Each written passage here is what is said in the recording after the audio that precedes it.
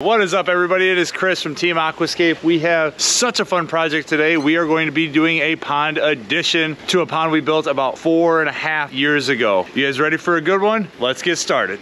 We are going to build a pondless waterfall. The easiest way to learn something is to teach it. We are rocking and rolling on this pond. We appreciate you guys tuning in.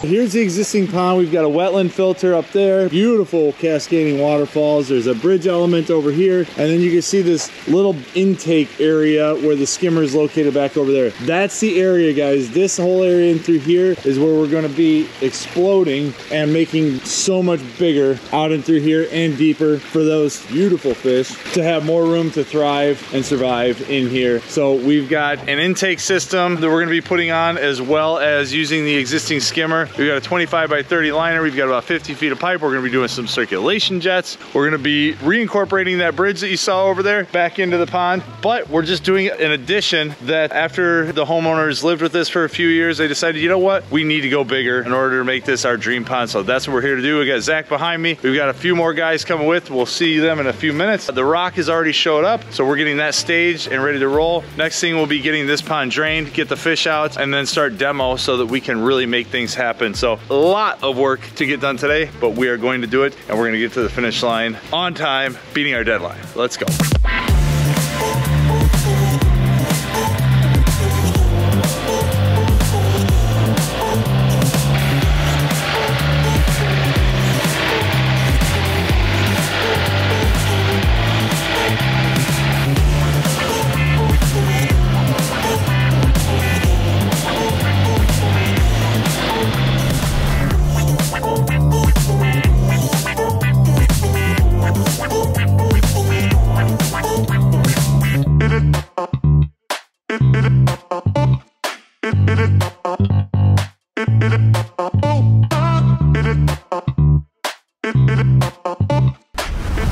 So we've got the pond completely demoed to the point where we'll be able to pull off our seam. We started excavation. We're down at about 22 inches for this bottom shelf. We still need to dig in our snorkel centipede apparatus and lay out our aqua blocks for that bottom suction that will feed the jets, but considerably different looking now with the shape. We've gained probably double the volume that we had in the existing pond just by digging all of this out and extending it out. We're just cleaning up some of the edges, leveling up the bottom, then we'll lay everything out after lunch, spray paint it, and we'll kind of explain that process to you as we go and why we're putting the components where we are. But making great progress, and nice to have many hands to make light work of all this. So till after lunch.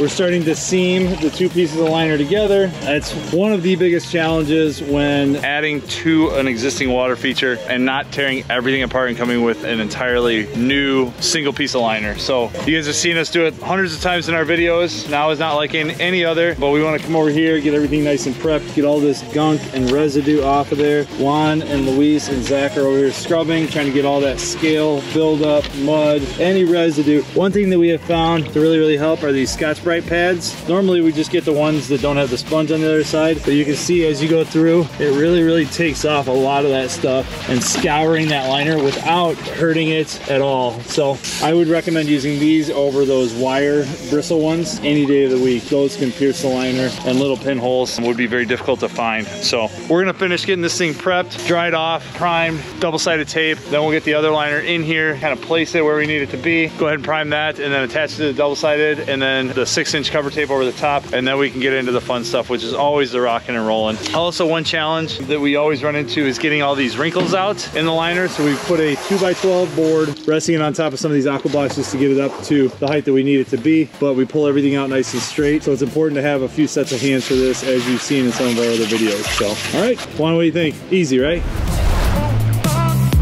Yeah, We're back. Day 2 on this project. This is that snorkel centipede aqua block setup. This is going to give us that bottom suction. There is at the bottom, we've already rinsed out the gravel and everything that was kind of backfilling the trench around the centipede that runs underneath these aqua blocks. The idea is we drop a pump down in here that will feed our circulation jets for this back side over here, and we're getting that bottom suction. So this is a large pre-filter for the pump that will be recirculating. So we're lessening the likelihood of solids and debris getting clogged in that pump, even though it's a solids handling pump, but pushing solids through that circulation jet line. What it also does is it's drawing all the crap down through the bottom, adding a little bit of more of mechanical filtration. Of course, we're still gonna have a skimmer on this project, which will pull that top water debris, but anything that falls to the bottom gets pulled down to this area. And it's also gonna make it very, very easy for us to do a clean out on this pond, because we drop a pump down in the very bottom, and everything as we're cleaning and gets washed down all comes down to this snorkel centipede action, and it makes a clean out very, very easy. So just a little cool bell and whistle on this project. Another bell and whistle that I'm really hoping, fingers crossed, that the customers go for is adding a new bridge element, a much wider, longer bridge, something a little bit beefier and more substantial to help with the overall look of this pond. So we're getting ready to throw that in, let them see what it looks like, and have them make the decision on whether or not to move forward with that. Fingers crossed, I think they're really gonna love it, but that's gonna be the next step after we disguise all this.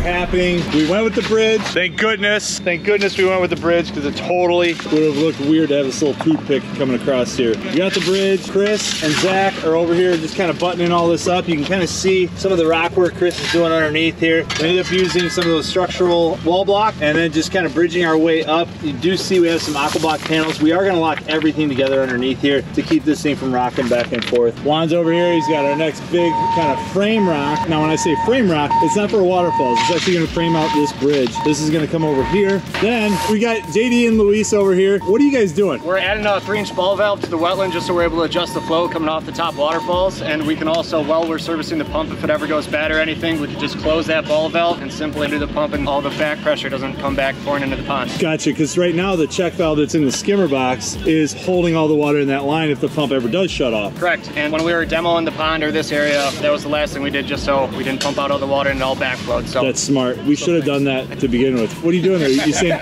call me? Call me? 867-5309, right?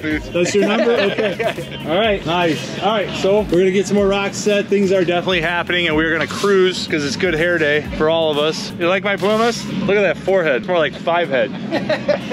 All right, let's go, Juan.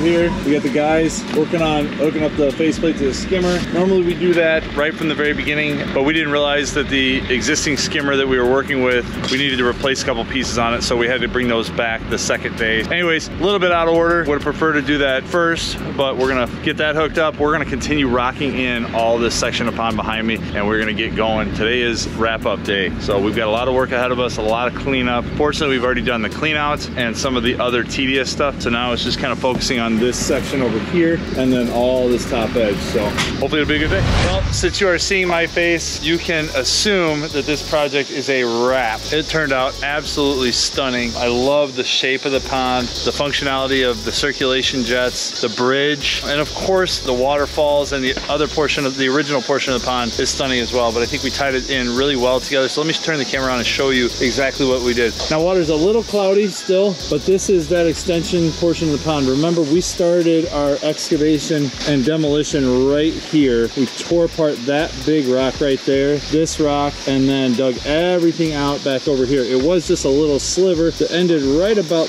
there. So this is all new in through here. Skimmer's back over there, which is a much different location than it was. It was originally right about there. There's that enormous wood slab bridge that just turned out beautiful. Leads you right across to this stepper pathway going that way. I love this intake cove area you can see everything kind of breezing around that rock on the right and those bubbles coasting into the skimmer basket. Totally awesome. I love this rock just barely underwater right there with an aquatic plant shelf, and this floating rock right there that is supported by a couple of boulders as pedestals. And then you can see the agitation in the water. Right here we've got a series of jets pushing from all over the place. Back in that corner we've got one down at the very bottom, and then our snorkel centipede system was right underneath here with our aqua blocks as well. So that's our circulation jet that does these jets over here in this area. I mean, you can just see the agitation on that water preventing anything from really collecting in this cove. It'll kind of swirl back there and then eventually get kicked back out into the current and sucked into the skimmer box there. Really, really neat. Some different edge treatments down and through here, over here. Turned out absolutely incredible. We brought this boulder in to kind of frame out where the bluestone coping on top of those spillway walls ended. This is of course the original portion of the pond. You can just barely see the fish down in there. So they're kind of getting used to their new environment. And then of course the killer waterfalls coming out of the wetland filter.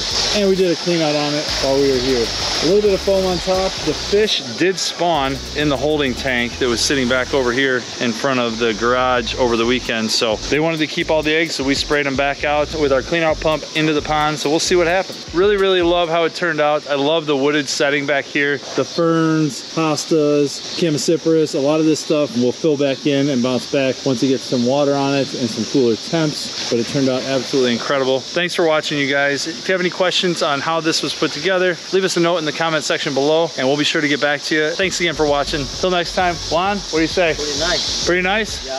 You say see you next time. See you next time. No, in Spanish. Si nos vemos en el otro trabajo.